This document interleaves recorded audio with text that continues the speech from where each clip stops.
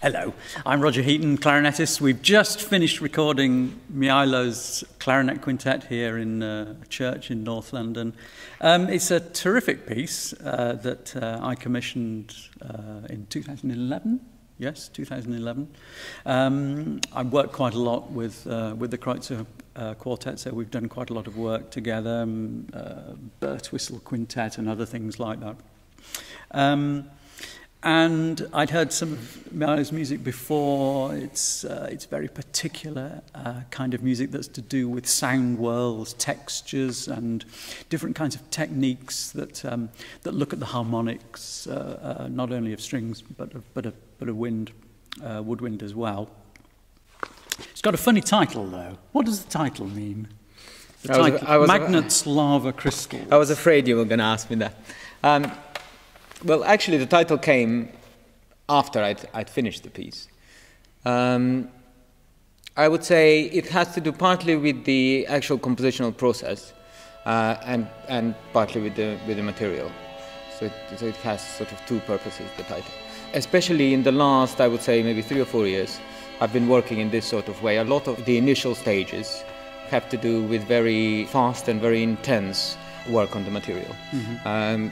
That way I feel it sort of generates momentum, and I feel this influences the material itself. There are certain sort of magnetic pulls within it that appear because of it. If I can maintain that kind of momentum, I can feel the magnetic pulls in the music, and it makes me feel that I can control the material as it develops in time. And then after the initial period, after which I suppose I have the skeleton there is a sort of hoover that goes from the beginning to the end of the piece, and that takes a lot longer, in fact, than the actual writing of the music, where I check all the details, and in fact I go a few times through the piece. So some of it has to do with just checking all the harmonies and rhythms and so on, and the way the structure sort of unfolds.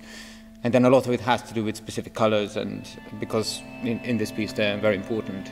In terms of the writing for strings, a lot of it has to do with the very specific indications about bowing techniques, about fingerings, and so on.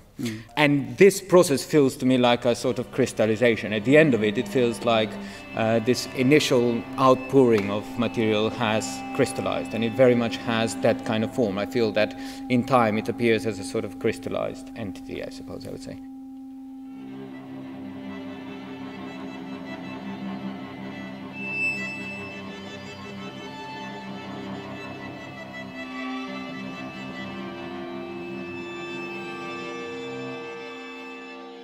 In this piece there are a few skeletons. The first one is a harmonic series that's based on C. And then at the same time I have another skeleton which is based around perfect fifths, which is the tuning of the quartet. And these I feel are sort of gravitational points. There's a lot of quarter tones that appear throughout the piece, and these have to do with sort of obscuring the gravitational points. So it's basically, I suppose I would say, they create tension. And then going back to the gravitational points is a certain kind of release. And I very much feel that this is sort of, magnetic pulling and pushing within the material. And as I said, I feel that this generates a kind of momentum in the material that, especially in the middle section of the piece, ends up with, in some ways, a huge eruption. And the analogy of that is really just like a volcanic eruption.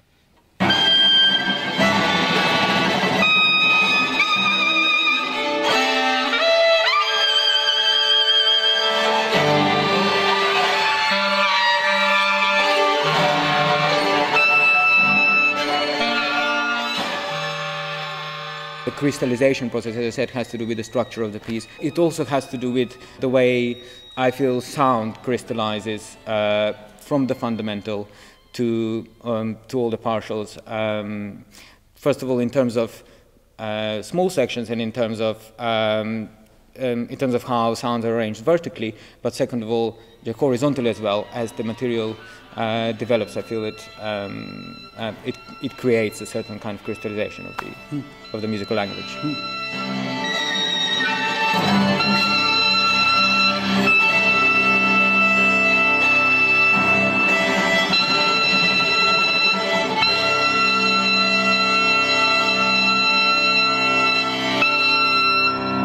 I think overall I would say that the C harmonic series is the main starting point, because of course the open fifths can be found within that, and then quarter tones within that, and so on. But what I find interesting is how, from equal tempo tuning, when you deviate certain, when you move certain number of the harmonics, how it gets very close. Of course, with string instruments, this is very idiomatic, so you can very easily deviate and get to the harmonic series. But at the same time, the quarter tone movement, I play with the tension that the quarter tone movement creates in relation to equal tempo tuning. So I suppose there is an overriding skeleton that's based on the harmonic series, and within that, there are different kind of hierarchies that appear.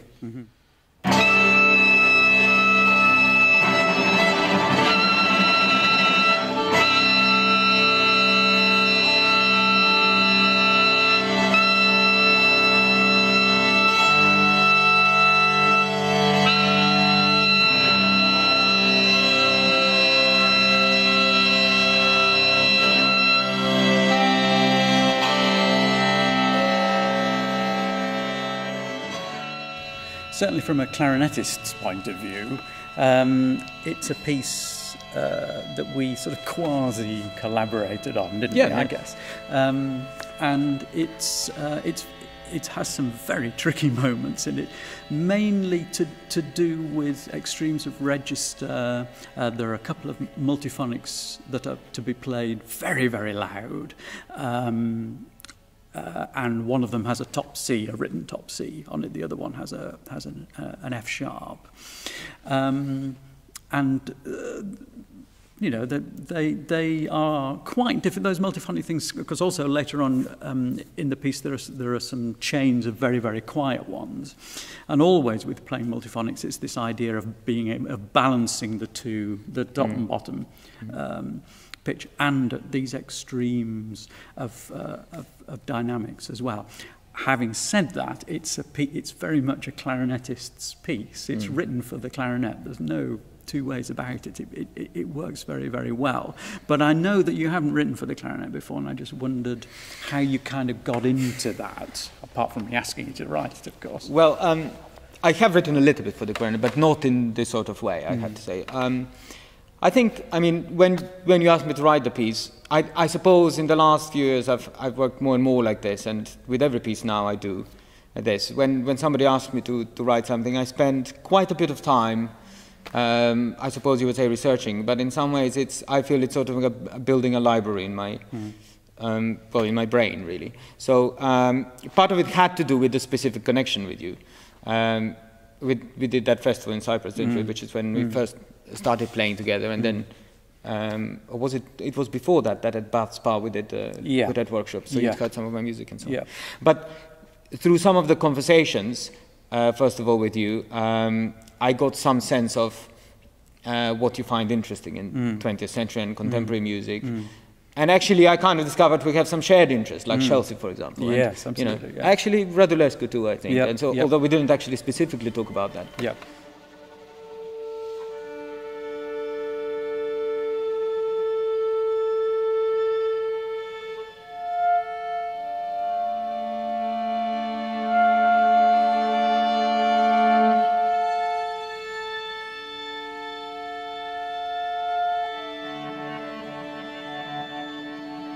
And then I read your chapter in the Cambridge Companion to the Clarinet and asked you to suggest a few other sources that I could consult for extended techniques, and especially multiphonics I was interested in, I think, and how practical quarter tones would be, tremolos as well, although that's, I mean, maybe it's less risky, I suppose, if you know what you're doing in terms of the register.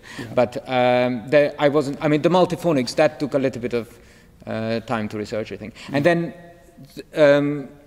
I went and listened to a lot of music. Again, some of it suggested in your chapter and on the contemporary clarinet. And that, I feel that kind of built a library in my head for the clarinet and for the kind of context that I wanted to build for this piece in terms of the communication between the clarinet and the quartet. And also, I suppose I discovered a way in which I could somehow bring in the clarinet to what I was kind of interested in doing, what I'd started doing in previous pieces in terms of string sound and so on. But I would say definitely it has a lot to do with you, even though we didn't physically sit down a lot and work on it. I feel that I found out a lot about you and about your interest. And really, I feel with every piece, actually, that's, for me, it kind of has to be like that. It has to be that it's a collaboration. It has to feel that I'm flexible enough so that I can do something that everybody is interested in. That's part of it. It seems to me that it's the only way it makes sense. Anyway.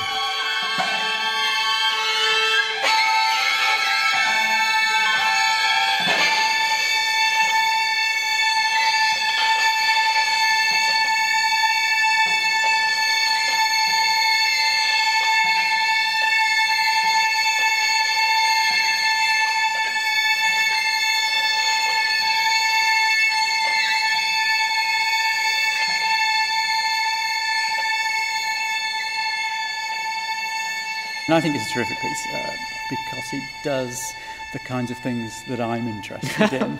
It's all about the instrument. It's all about what the different sounds you can get out of the instrument, and even the kind of fabric of the instrument as well. Yeah. And I like all of that. I think that's. I think similarly for the strings, I think as well. Obviously, I'm very closely connected to the string world, I feel, you know, and I always have the violin there, and I can always try out things, and if I want to stretch things in terms of technique and so on, I can always see what's practical, and I can always bring it, even if it's the cello, I can always bring something to a rehearsal and ask Neil and so on. But with you, I couldn't do that as much. I had to do a lot more actually proper research and looking at the construction of the instrument and that sort of thing. So it was kind of an interesting kind of combination of different approaches, I suppose I would say.